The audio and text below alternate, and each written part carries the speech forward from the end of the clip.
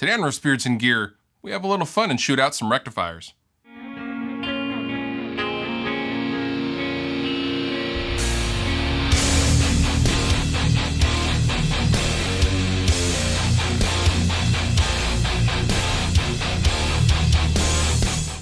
When I was a teenager, I would literally fantasize about the Mesa Boogie Dual Rectifier.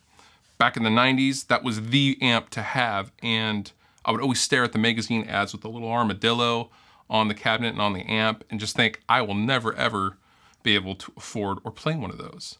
Well, fast forward 20 some odd years, and I am fortunate enough to have had several dual rectifiers, namely this Revision E. This is serial number 565, and it was made in 1992. And I also happen to be borrowing my friend Tony from my band's 3-channel dual rectifier that was made in 2006, and I thought we would have a little fun in comparing the two. Now, I've learned my lesson from previous shootouts. The EQ on both of these amps is set at noon, with the exception of the presence control. Both presence controls for both amps are set at 9 o'clock because presence at noon is just insanity and doesn't sound very good.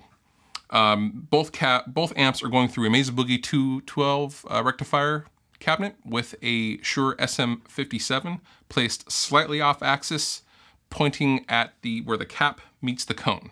Very common placement that does not favor either one of these amps, and it's just a pretty neutral mic setting. The microphone is going into a JDK R22 mic preamp and into my Focusrite Sapphire Pro 40. Now, the boost is set the same way for both amps. I realize, you know, these are very different amps. This has been the Rev E has been modified to have a bias mod, but I compensated for that with the 3-channel by putting the 6L6 power tubes in an EL34 setting, which raises the plate current. The power tubes are currently cooking at about 2930 milliamps on the 3-channel.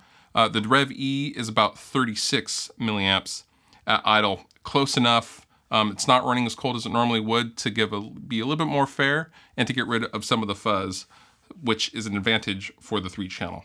So, without further ado, let's get started.